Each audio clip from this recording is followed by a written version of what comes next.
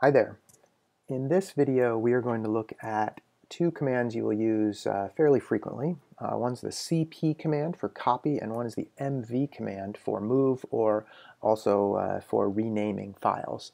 So the easiest thing to do is to copy some files, just to say CP, and then the source file to the destination file, and that will move the file with the same name from the source to the destination.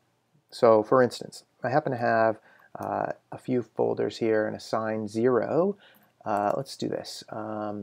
Let's say cp assign 0 slash, I think there's a hello.c file there, and let me move it to assign 5. Right? So what I've done is I've said, here's the source, assign 0 hello c, and I want to move it to the assign 5 directory, like that. Right? And it just did it without prompting, because in the assign 5 directory there was no CP, or there was no hello.c file already. If I try that again though, watch what happens. It says CP, overwrite this, and you say a yes or no. So let's say, oh, I don't want to overwrite that. That's a nice little check that we have set up on the Myth system for you. Just keep in mind that many Unix systems don't have that check built in automatically. So you go to a different Unix system and you try to copy files, and you think, oh well, if it already exists, I'll get a nice little alert. That's not necessarily going to be the case. So you have to be a little bit careful with that.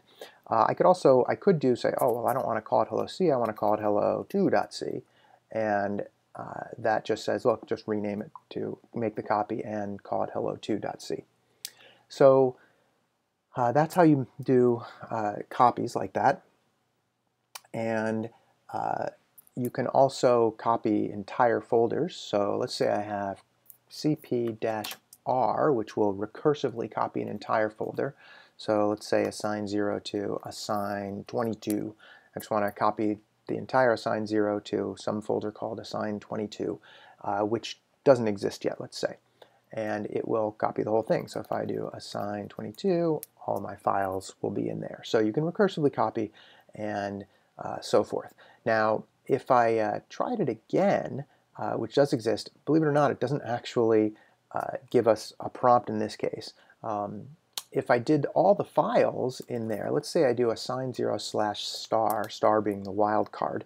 If I do assign 0 slash star to assign 22, it will probably ask me yes. It will ask me. I'm not sure why the recursive one doesn't automatically do that. Now, here's something that's a bit painful. To actually make the copy the entire thing, if it already exists, you will have to answer yes for all those little prompts.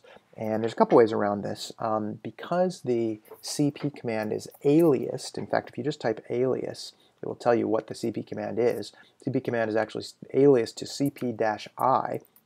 And if we do man cp and search for -i, we will see it's the interactive, so it's prompting before the overwrite, which is kind of nice, right? But what you can do is you can actually say, okay, fine, I just want to do \cp and then let's do assign 0, actually we'll do the -r again, -r assign 0 slash star to assign 22, and it'll actually run the original cp command for you, and you don't have to do that. So that's how the cp command actually works. So it's pretty straightforward. Again, it will have the same file name unless you actually put a file name itself in the destination folder that you're trying to copy it to. Now, another command, the mv command, is used to move one file from one place to another. So let's do assign 0 again and see what's in there. Let's say we want to move the readme.txt file to assign 22. Move, let's actually just do this. Move assign 0 readme.txt to the current directory.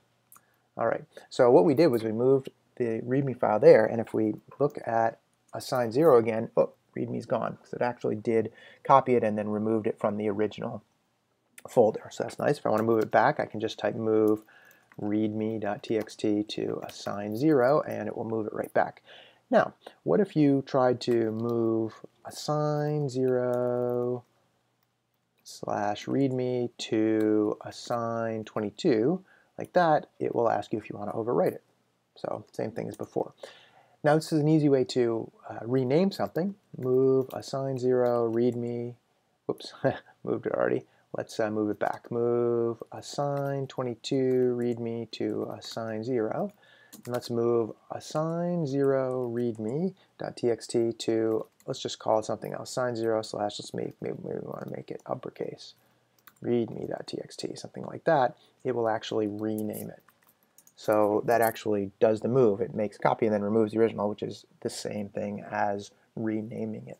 So that's how you use the move command.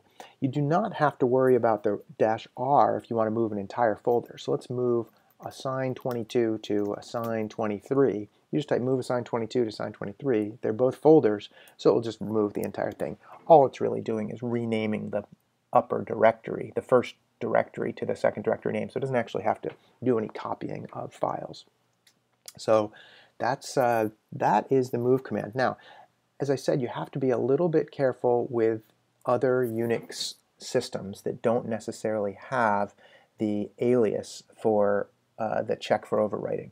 So just make sure that when you're on other Unix systems, you be careful when you are doing the mv command. Thanks.